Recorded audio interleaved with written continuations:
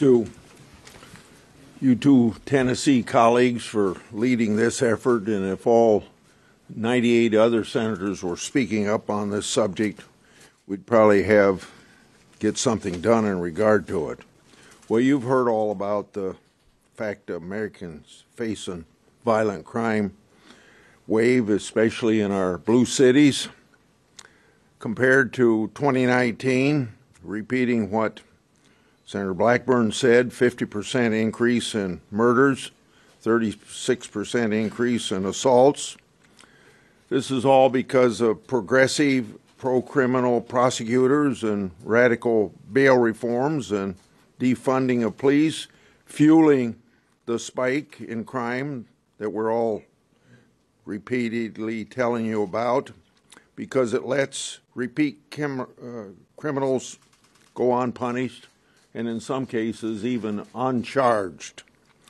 Majority of violent crimes are committed by just a relatively small number of people, tend to be repeat offenders.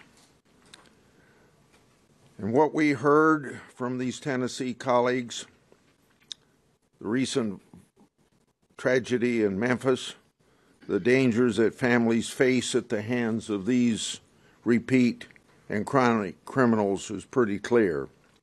Federal law enforcement can do more, and you heard how Senator Blackburn tends to work towards that direction with new legislation. In July, I introduced a bill entitled Combating Violent and Dangerous Crimes, meant to make it easier for federal prosecutors to go after murders and carjackings. This bill has 26 Republican co-sponsors. The House has a forthcoming companion bill. I urge my Democrat colleagues to join this effort to fight violent crime, because in a bipartisan way we can get more done. Thank you.